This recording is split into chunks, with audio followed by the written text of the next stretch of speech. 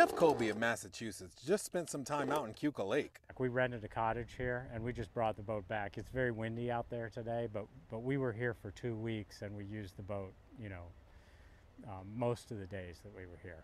Upon docking at the Penn outlet, he is greeted by Keuka Lake Association Watercraft Steward Ross Abbott. Would it be okay if I inspected your boat and trailer for aquatic invasive species? Yes. Thank you very much. After a quick inspection, this is a native narrowleaf pondweed, so this is not the invasive that we're looking for. Abbott does these inspections because of an invasive species that was discovered in Keuka Lake, the Starry Stonewort. It is a macroalgae native to Europe and Asia that found its way to the lake within the last several years. Laura Bailey is a natural resources educator with Cornell Cooperative Extension.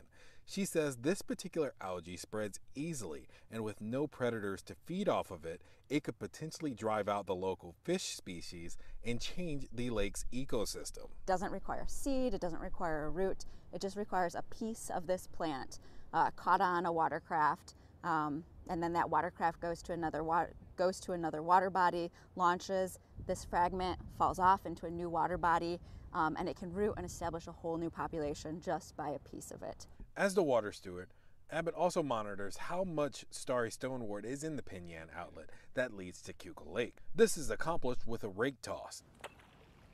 This is our Starry Stonewort pile, and this is our pile of native species.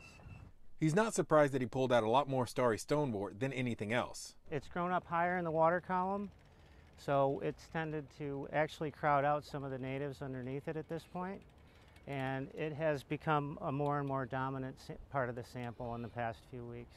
If not controlled, Abbott says the Starry Stonewort would push out local sunfish and bass, which would hurt fishing and tourism. That's why, as a water steward who grew up on the lake, he teaches boaters like Jeff how to prevent the spread of invasive species.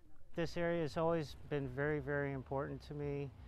And it's important to me that also plants like this, Starry Stonewort, don't end up in other places. Because I know those places are just as important to other people as Keuka is to myself. In Penn, Philip Boudreau, Spectrum News.